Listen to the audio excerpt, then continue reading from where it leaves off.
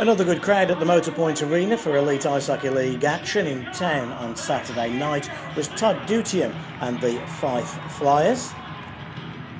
Many of the fans had made their way down from Kirkcaldy. Sheffield had Neil Clark in the lineup. Chad Huttle sat this one out, and in the first shift of the game, Clark wanted to make his mark and did so by challenging Matt Siddle of the Flyers, and these two big lads had a good scrap as well.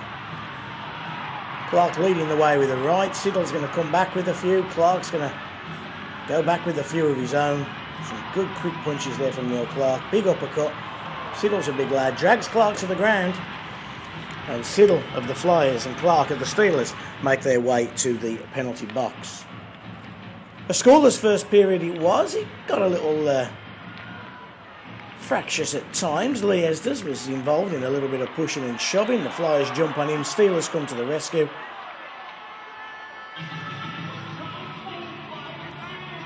Oh, good fun. Into the second period, and Ryan Finnerty closed the door of the Steelers dressing room between periods. He wanted more from his team. He got more inside 26 seconds. Legui's backhand, Ramsey turns on a sixpence. He shoots, he scores. The Sheffield Steelers led by a goal to nil. A lovely finish from Mike Ramsey. Fife will be disappointed. The pass from Legui found Ramsey just wide open in front. Right off the face-off, the Sheffield Steelers were to double their advantage. Look at the persistence of player coach Ryan Finnerty. He intercepts. And then watch Luke Fulgham drive the net, and Fulgham with a lovely finish.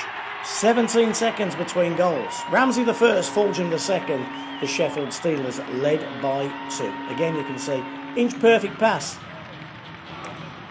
from Ryan Finnerty, and Luke Fulgham shoots and scores. The Sheffield Steelers in complete control at this point. You'll see good work coming up from Trudel, and his shot will be deflected home from Ramsey, who is at the back door.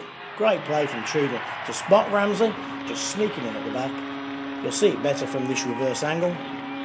Keep your eye left of your screen. There's Ramsey, just sneaking in.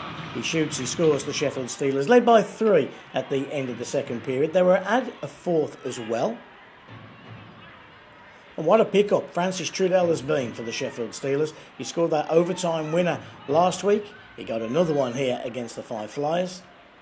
Legui involved in all kind of brilliance, and he just sees Trudel, who's sneaked in himself, and he goes forehand, backhand, shelf, and the Sheffield Steelers led by 4. Again, lovely finish from Trudel. 4-0, game over, all over. Might as well start packing your bags. Or so we thought. A mad 5 minutes for the Sheffield Steelers. Let the Fife Flyers back into this one. Once DeCaro has it, he drops it, he has it, he's dropped it, and it's 4-1 at 51:40. Nothing to worry about though, 4-1. Still happy days. Or was it? Hartmanus walks round Hayward, shoots, he scores. 53-58, 4-2. Still nothing really to worry about though, is it? It's the Steelers and the Fife Flyers, it's 4-2. There's only 6 minutes left. Ooh, he got a little bit nervous. Look at the work here from Hamilton. He shoots one, DeCaro shoots across his crease, and it bounces in off his pads. 4-3 with only 4 minutes and 12 seconds left. Another one that Big John will want back. 4-3, the Sheffield Steelers were in a bit of trouble. Flyers pull their goalie. Steelers try to score into the empty net. Not once, not twice, 3 times. A scramble. And then a penalty is seen by the referee. And the Sheffield Steelers will go on the power play. Right in front of the goal. Zamak is back for the Fife Flyers, but the Sheffield Steelers on the power play in the dying seconds. And you'll see Big Colt King is all alone in front. He gets a tip. That was to be the final goal with just 3 seconds remaining. King's goal made it Sheffield Steelers 5, the Fife Flyers 3. You'll see this tip again through the 5-hole.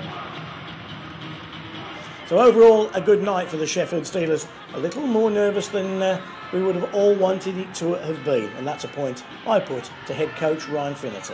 Good to get the 2 points, Ryan. It looked very comfortable until the final few minutes. Yeah, I mean, I think we controlled most part of the game, and you know, may have let off the gas there. We were cycling well on their end, and they came back and, you know, scored a few goals. I'm sure Johnny would have liked to have back, but you know, at the end of the day, he's bailed us out more times than not. So we just shrugged it off and just tightened it up there for the last 2 minutes and closed it out. Let's go back to the start of the game. You changed the line-up briefly. You brought young Haywood in, sat Huddle out and played Clark. You're thinking behind that, and now after the game, how you felt that went? Yeah, I thought Haywood played great. I think he got more and more ice time. He made some good plays out there. I think he's going to be a good player, and one we definitely want to keep our eye on.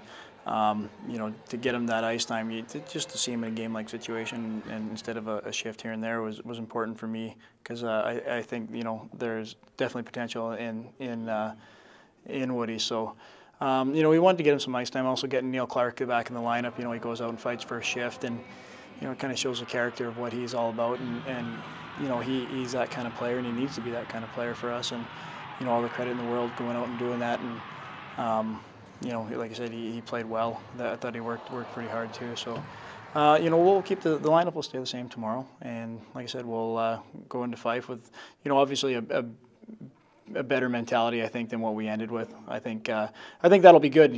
What they did there in the last bit will maybe make us realize that they're not a walkover team, and you just can't come up and put your sticks in. You got to show up and you got to bring it. So I think I think the boys were kind of lucky to get out of that game without any damage done. And we'll refocus and hopefully come back with another 2 points tomorrow. Okay, just talk us through tomorrow. It is different up in Fife, isn't it? It's a different rink, a different atmosphere. But Haywood, you have to give the Steel Dogs a bit of credit there as well for letting him come for the whole weekend. Absolutely. I mean, they got a weekend off here, and I knew that, so I put the call in to see if we can get him up for a week of practice. And he's been great. He's showed up at practice. He's committed to learning. I think he's definitely a kid that we need to keep an eye on, and to get him game situation, there's nothing better than that. And we felt that this was a good weekend for him to come up and play. And obviously, Chad Huddle had to make a bit of room for him, but I'm talking to Stevenson all the time to help him out and kind of mentor him. And he's willing to learn. He wants to learn, and that's all you can ask for. And I thought he played pretty good tonight. I know your answer will be it's all about what the Sheffield Steelers do, but Nottingham go and drop a point at home to Coventry. That's a big result for the Blaze and a big result for us as well. Yeah, anytime that anytime the teams that you're chasing drop a point and you're getting two, it's great. So we don't pay too much attention to it because, like I said, we want to be in a situation where teams are relying on us to drop points. We like to worry about what we're doing in our own building here. So. But when you hear the result like that, yeah, obviously it's great. It only helps you out when you're chasing teams ahead of you.